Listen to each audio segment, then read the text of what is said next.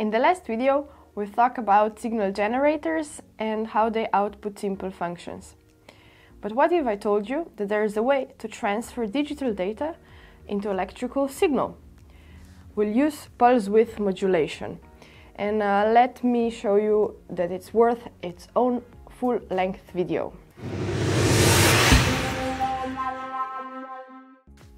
We'll start with the basics first. Pulse width modulation, or PWM for short, works by rapidly switching signals on and off. The switching frequency is high enough, the signal is perceived as continuous. By varying the duty cycle, its apparent amplitude can be modulated. Okay, let's think about extremes first. If duty cycle is set to 0%, the voltage will be constantly at 0 volts. If duty cycle is set to 100%, the voltage will be at its high potential. So the magic happens when we set the duty cycle somewhere in between. At the duty cycle of 50%, the device is powered only half of the time. This efficiently splits the power in half. With the duty cycle of 25%, average power output is quarter of a nominal value, and with the duty cycle of 75%, average power will be at, well, you guessed it, 3/4 of the nominal output. The best way to illustrate this is to build a simple LED circuit and power it with Red Pitaya set to output a PWM signal. Red LED and 100 ohm resistor will be perfect, but if you recall the video about diodes, 1 volt, the maximum that Red Pitaya can output, won't be enough to power an LED with a threshold voltage of 1.6 volts. To resolve this problem, I'll simply set the Red Pitaya's second output to be the DC signal at -1 volt and use that instead of the ground. I will be changing the PWM's duty cycle during the demo, but let's start by setting it to 0%. At the duty cycle set to 0, LED is turned off completely. That should come as no surprise. Increasing the duty cycle in 20% increments will increase the LED's brightness with each step. Even though our eyes don't perceive it as such, the LED's power output increases linearly with the duty cycle. The disparity is due to the lack of sensitivity when the brightness goes up. But we won't talk about the details why this happens, we'll talk about different phenomenon. Perceived flickering. Let me now set the duty cycle to 50%, but decrease the frequency. Currently, it's at 1000, and let's drop it to a 45. At this frequency, nothing seems to have changed when observing the LED in person. On a camera, though, things got a little wonky. If I drop the frequency even further, I will start noticing that the LED is blinking. And that brings us to the main disadvantage of PWM. Modulation frequency has to be significantly higher than the system's response time. Otherwise, the flickering becomes a problem. We can smooth this out by adding some filters, but more on that later. We should discuss how PWM signal is generated first. In digital PWM, we have a counter that increments by 1 on each clock cycle.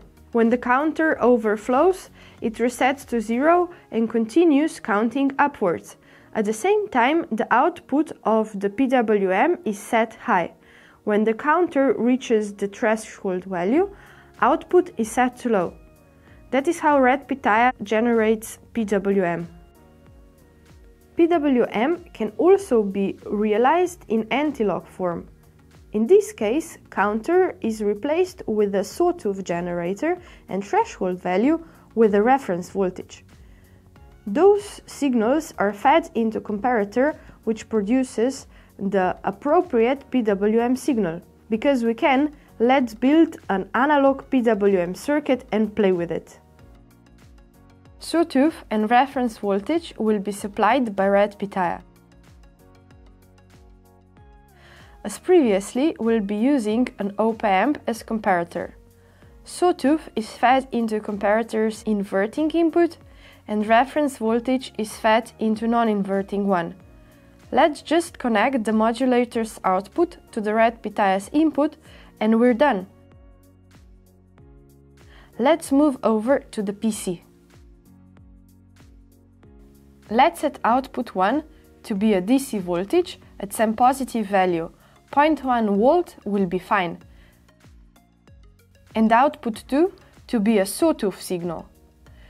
We can immediately see that the output signal is PWM modulated. If we set the modulation frequency to something high, like 1000 Hz, we can even feed something other than a DC voltage as a reference signal. How about a sine wave at 1 Hz? Duty cycle is clearly varying with time, and LED is now breathing. Analog PWM modulation, the old-fashioned way. Up until now, we've dealt with average power. This means that voltage kept toggling between high and low state. I teased before that PWM can be smoothed out, such as the disparity between average power and immediate power is smaller. We do that by using a smoothing capacitor, or even better, a low-pass filter. Better yet, you can convert PWM into what is essentially a DC signal. That is done simply by applying a strong low-pass filter to the PWM output. Let's use a 10K resistor and 1 microfarad capacitor. PWM will be generated directly by Red Pitaya and will observe the output. At 100 Hz, we can see hardly any smoothing. 1 kHz is better, but 10,000 Hz, the signal is smooth as you may want. Given that signal passes through a 10K resistor, this signal must obviously be buffered or connected to a load with a high input resistance. Another drawback is that the low-pass filter has a corner frequency of about 16 Hz, meaning that this approach can't be used for generating low-frequency signals. Okay, that's it. Now you know a lot more about PWM. Next time we'll be talking about converting digital data into different output signals.